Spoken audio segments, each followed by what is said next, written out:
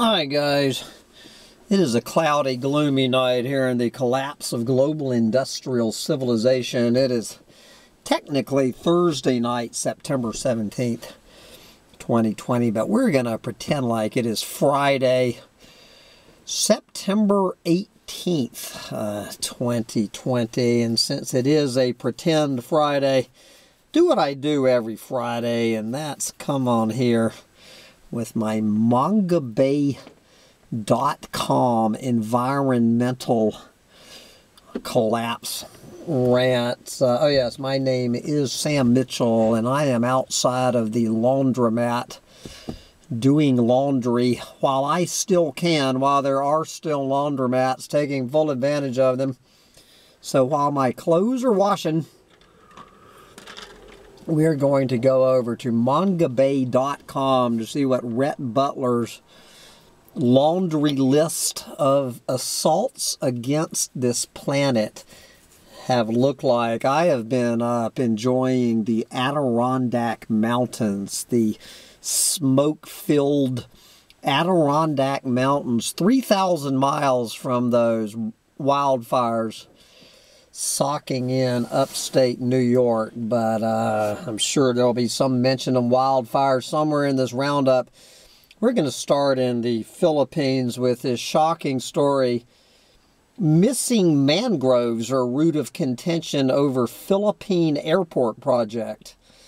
Work on an international airport just north of Manila has already resulted in the decimation of more than 600 mangrove trees. Do you think so? Residents say this is a key mangrove forest and an important bird and biodiversity area. Yes, and just one of several sites along the bay that is facing threats due to land reclamation projects. The Aerotropolis, a 6,200-acre airport complex, is part of President Rodrigo Duterte's Build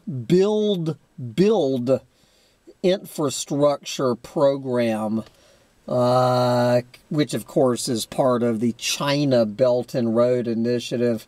The cutting of mangroves is prohibited under Philippine law, but no one has been held accountable for the hundreds of trees cut so far. A problem that residents and environmental groups say will intensify as construction of the airport returns. Yes, do you think so? Okay, we have a game changer. A game changer. NASA data tool could revolutionize Amazon fire analysis. So what's all this about? The Amazon has already seen more forest fires this year than in all of 2019, according to satellite data made available in August by a new NASA fire analysis tool. NASA's new automated system provides near real-time monitoring, which could allow teams on the ground to pinpoint fires, blah, blah, blah. The new system also differentiates between fires in newly deforested areas, understory forest fires, grassland fires, and those set by smallholders, otherwise known as planet nibblers, to annually clear their fields. This differentiation allows authorities to zero in on large-scale criminal arson committed by land grabbers, otherwise known as planet eaters, while preventing the criminalization of subsistence farmers, otherwise known as planet nibblers. Yes, so we have a game changer. So already NASA is at odds with Brazil's space agency, which I think is claiming that there were more fires last year. The game being changed is that NASA will no doubt count more fires than previously thought, now that we have some somewhat objective eye in the sky. Okay, what is the newest denial going on? Biologists warn extinction denial is the latest anti-science conspiracy theory. Add extinction denial to your glossary for the collapse. There is a growing refusal by some groups to acknowledge the ongoing global extinction crisis being driven by human actions, conservationist scientists say. Yes, these extinction denialist views are being pushed by many of the same people who also downplay the impacts of climate change and go against the actual evidence of widespread species population declines and recent extinctions. Scientists say this phenomenon will likely spike again this week, since a major Convention on Biological Diversity report is due to be released. I think it's already been released. If it's not mentioned here elsewhere in Manga Bay, the newest, they did this review of these 20 UN biodiversity targets they set in 2010 to be accomplished by 2020, and exactly zero of 20 targets were met, biodiversity targets set by the United Nations being met between 2010 and 2020. Yes. The authors of a new report on extinction denial advise experts to proactively challenge its occurrence and present the cold, hard, scientific facts. There is only one problem, and that is that, more and more research showing that any sort of denialist, doesn't matter what it is, pretty much, mainly climate change, and this one too, and I would certainly add overpopulation denialists, that you present them with the cold, hard, scientific facts, and all they do is ramp up their denialism. They have no interest. Anybody denying the sixth mass extinction going on in this planet has exactly zero interest in the cold, hard, scientific facts. Has nothing to do with changing opinions. And in fact, the fact is that it will probably only make the denialism worse. Okay, I love it when they ask a question in a headline. The question this week being, can public lands unify divided Americans? Well, unfortunately, I mean, without even reading the story, anybody spending 5 minutes on this subject, particularly since Donald Trump has been elected, knows that our public lands are in many ways right up there with the C word as being one of the most divisive wedges between Americans. Our public land debate is a full-fledged, chest-beating, I can yell louder than you are. You have the right-wing, Bundy gang with full support by Donald Trump and his supporters. You have those right-wing, clueless morons who think the highest and best use of our public lands is to sell it, give it to the ranchers and the oil drillers and the frackers and the usual list of suspects. You have that group, and then you have the group that I'm part of that think our public lands should be, instead of handed over to private industry, should be kept as the public domain. But just one more of these divisive, yes. So what is this? Obviously, they're going to say yes. Who is the apocalyptimist of the week? Some dude named John Leshy. It might be hard to believe in the current political climate, but public lands were a unifying issue for Americans until quite recently. Yes. Blah, blah, blah about how it used to be that bipartisan consensus culminated in the creation of a vast network of national parks, forests, and monuments, which are collectively visited by tens of millions of people annually. So this guy, John Leshy, a professor of law, blah, blah, blah, still believes that it is possible to go back to normal. Yes. Good luck on that. You will not believe this. This is why I love Manga Bay. For European chemical giants, Brazil is an open market for toxic pesticides banned at home. In 2018, Brazil used more than 60,000 tons of highly hazardous pesticides now banned in the European Union.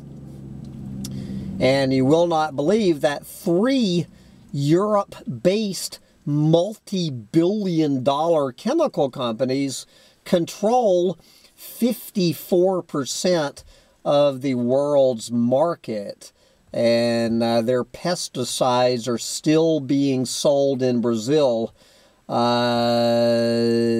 These things that have been banned in Europe for more than 30 years, of course, do not. The number one being Bayer, which, now includes Monsanto, BASF, and Syngenta are the big 3 bogeymen in this story. Manga Bay has really done a good job of picking up on Planet of the Humans.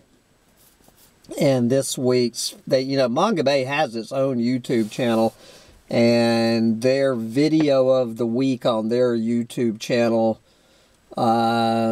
is why biomass burning is not a climate solution, just shedding more light on this unbelievable joke that one person believes anymore that burning trees is going to save the planet.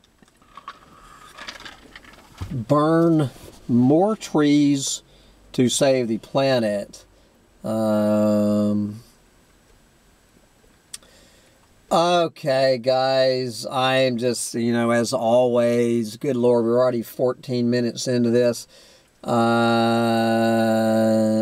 skipping through a whole lot of these. Yes. What's going on in sub-Saharan Africa? How about the African Leadership University has launched an innovation challenge to develop new commercial ideas.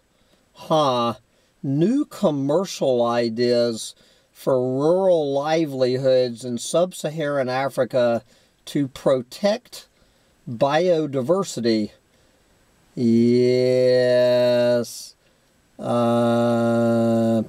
Applicants to the Innovation Challenge will develop non-tourism business ideas that will, new business ideas in sub-Saharan Africa that will, A, protect ecosystems, B, empower communities, and of course, convince clueless moron investors they are both scalable and financially sustainable.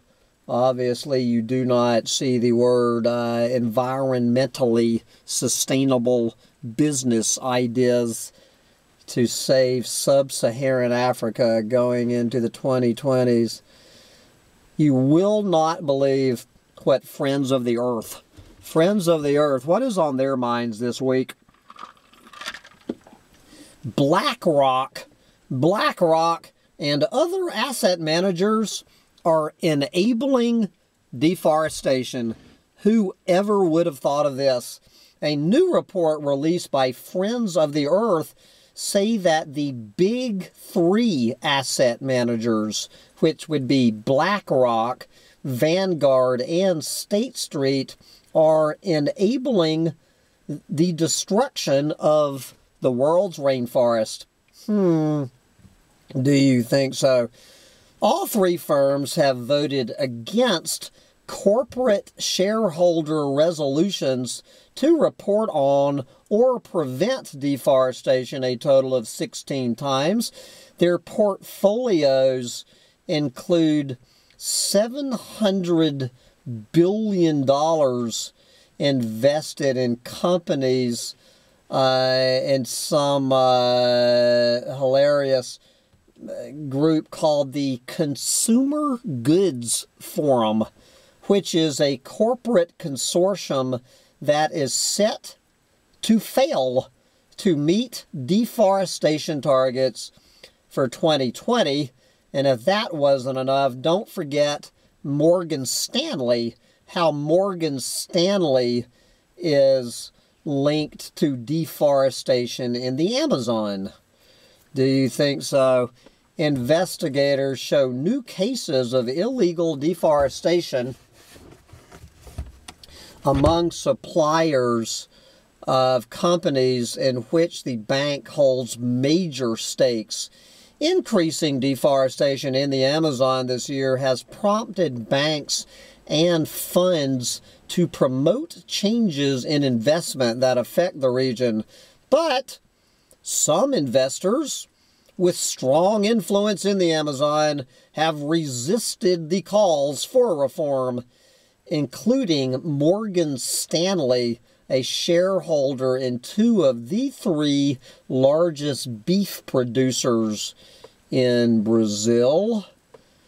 Yes, so we have now gotten to the bottom of what caused that big oil spill in Mauritius that wiped out some ecosystem in the middle of nowhere. Birthday party on ship may have led to oil spill in Mauritius. A Japanese ship that ran aground on a coral reef off Mauritius may have changed course to get a mobile data signal for a birthday celebration on board. Yes.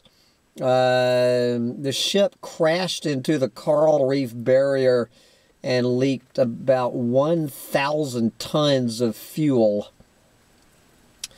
All right, so much for that birthday party. Again, guys, good Lord, we're almost 20 minutes into this. Okay. Wow. You will not believe this. Here is a look of 500 years of species loss. You know, here in the Western Hemisphere, you will not believe this. Humans drive defalnation across neotropics. That word defalnation, meaning obliterating our fellow Earthlings off the face of the planet. A new study indicates it is human activities such as, number one, overhunting, habitat loss, and fires have contributed to a more than 56% decline in species and mammals in the American tropics. They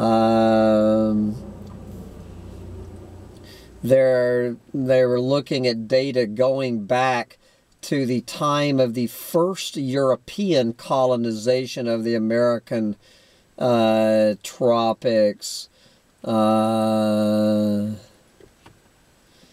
Do you think so? This isn't even talking about what humans were, did to the Western Hemisphere before 1492.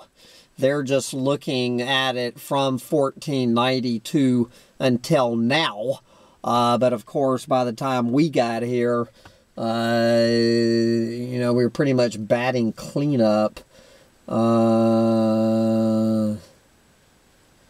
Let's see. Jumping ahead. You will not believe this. Stolen from the wild, rare reptiles and amphibians are freely traded in the European Union. A new report illustrates that protected reptiles and amphibians are being illegally caught in their countries of origin, but then legally traded with the European Union. This is the third report. Traders are particularly interested in rare endemic reptiles and amphibians.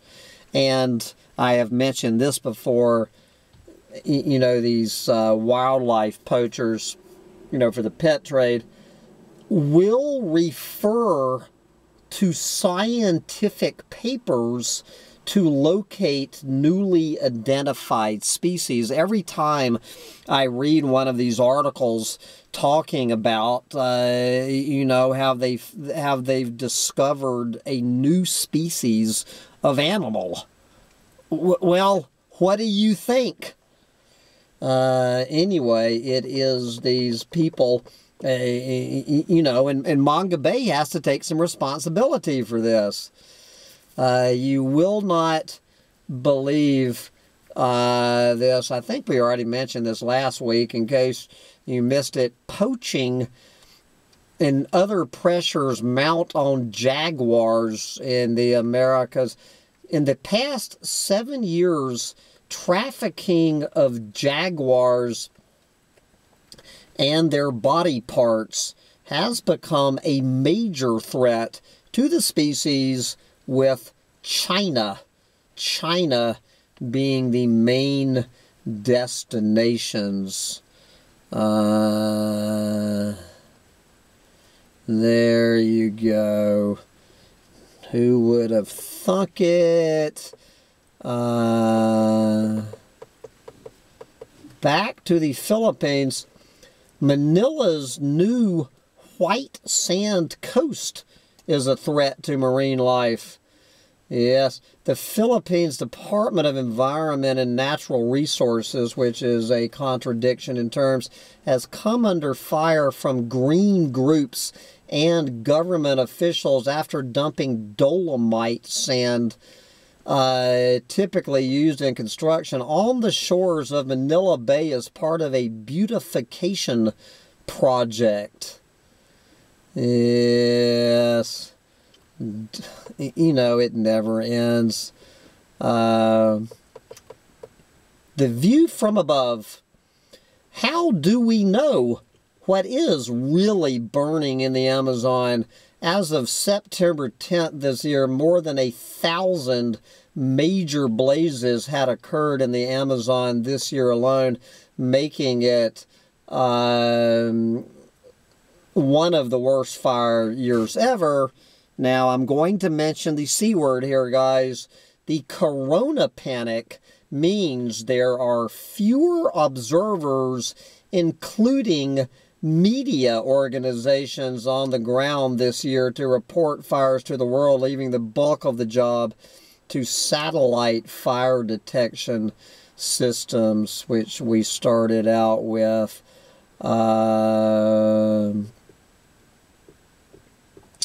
Anyway, maybe NASA's coming to the... Now, again, I read this headline with an absolute grain of salt and predict that NASA will override this BS. Rise in Amazon deforestation slows in August, but fire surge. You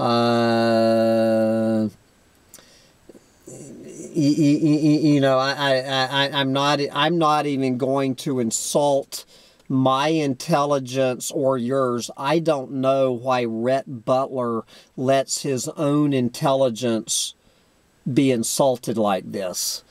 So compared to last year, they're claiming that deforestation has dropped a little, but at the same time, the deforestation data excludes forest loss from fires, so it does not take into account the more than 1,000 major fires being registered in the region since late May. Fires in the Amazon have accelerated rapidly in recent weeks, rising to 53 major fires per day in September, up from 18 in August and 2 in July.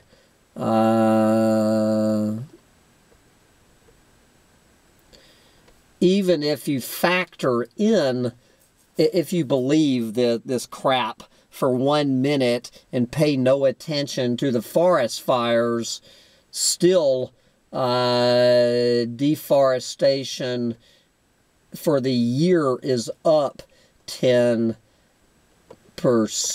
over last year.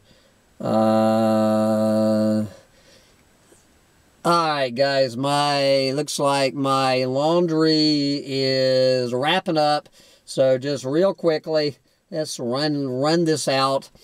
Oil palm plantations in Sumatran watershed worsen flooding. Who would have thunk it?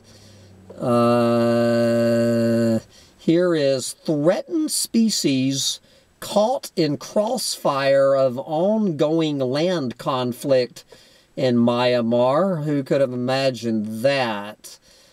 Do you believe, guys, that we have a crisis in Venezuela? We have a crisis in Venezuela. And then they wrap up with a continuation of last week's good news story of 2020, that humanity may never hit the 10 billion mark. I think it is safe to say that humanity will never hit the 10 billion mark. The question is, will it hit the 0 mark and be the best news of the 21st century, the extinction of the human race?